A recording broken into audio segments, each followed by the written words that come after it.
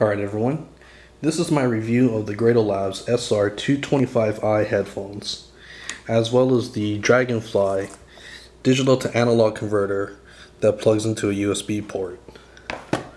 So if you don't have a lot of time for the full review, I'll just get to the important thing first, which is the sound. Now, when you first get these Grados, just like any other high-end headphone, you have to have them burn in. You know, you have to loosen up the driver, you have to just run music through it, and just make sure that the drivers loosen up and that you can get a more balanced sound. Now, when I first plugged this thing into my laptop, it was bad. I mean, there are some electronic music that I couldn't even listen to because the snare hits or the drum hits too piercing. So I think the rule of thumb on Grados is you give it about 24 hours of burn in. After that, the driver is going to loosen up and you're going to have a more realistic bass response. The bass is actually going to come out and come more alive to you. And then the treble should attenuate itself. So, 24-hour burn-in time, that's the minimum. It'll probably take you like a good month for you to get it really burned in. Okay, now the acoustic characteristics of the SR225s. For reference, I was coming from the SR80s, okay?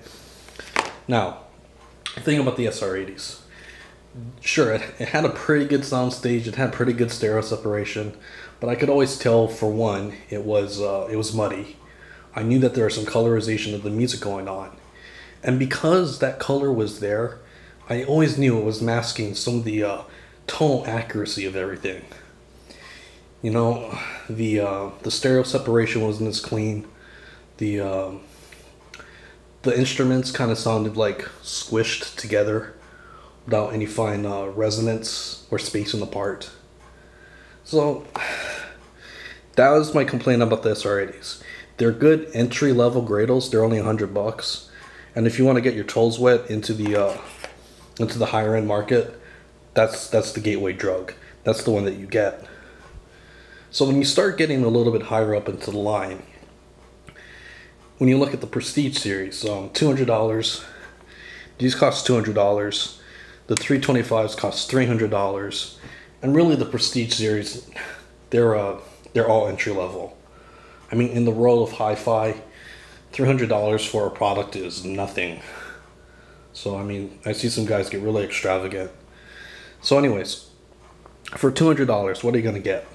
Well, the thing that you're gonna get on the 225s more than anything is detail resolution. What do I mean by that? Basically, when you plug it in, you're going to hear instruments, you're going to hear things that you never heard before in your music. Stuff that was buried, stuff that was just overpowered by other things. The 225s clean up the low end. So the low end isn't anywhere as muffled as this.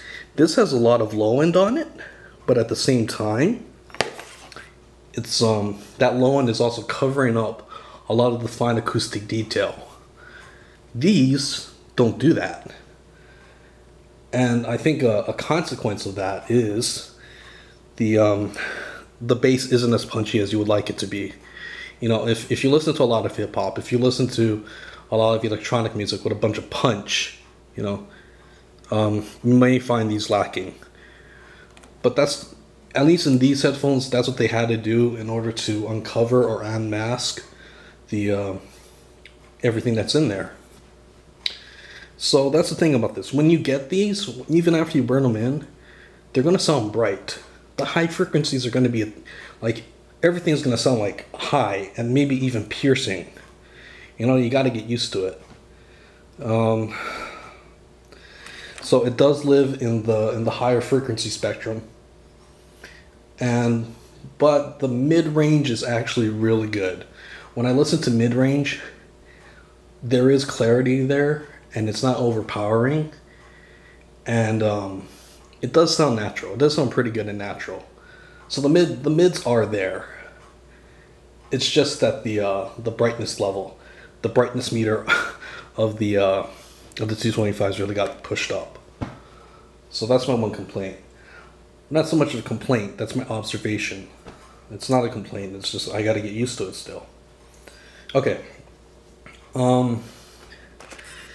So now that we got the important stuff out of the way, some minor differences. This has a steel grating around the ear cup.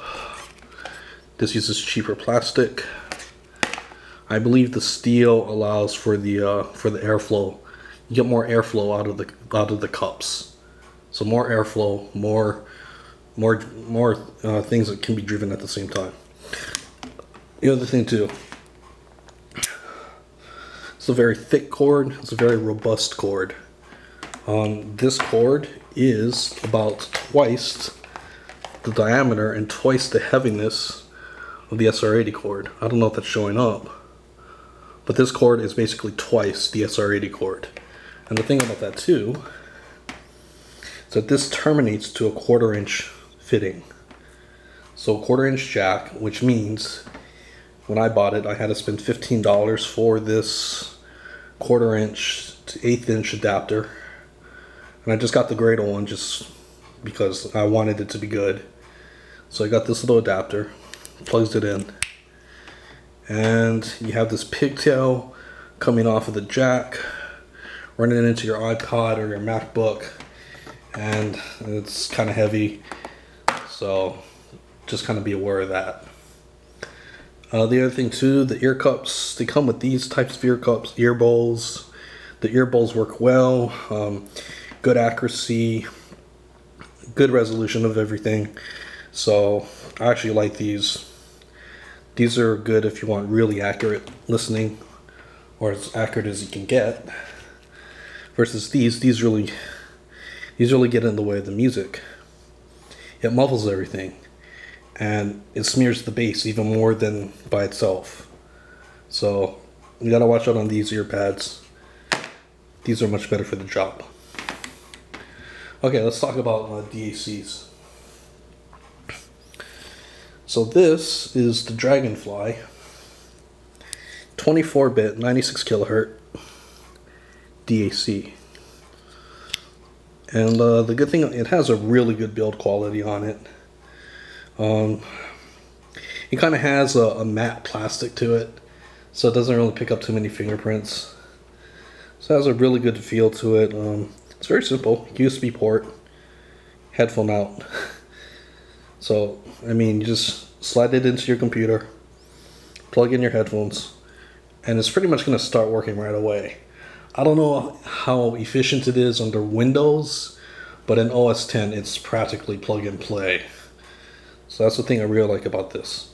Okay, let's talk a little bit about DACs and headphones.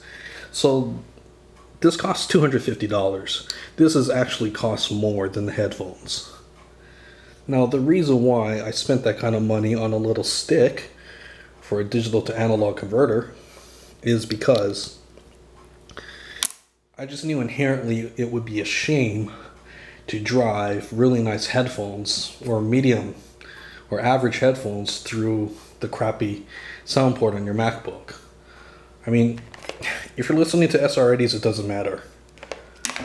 But when you start stepping up to like $300 headphones or $500 headphones, that's when you want a separate amplifier and separate conversion chain to drive your headphones. So that's why I justify this. Now the reviews of the DragonFly. Pretty much every review I've said says this performs as it should.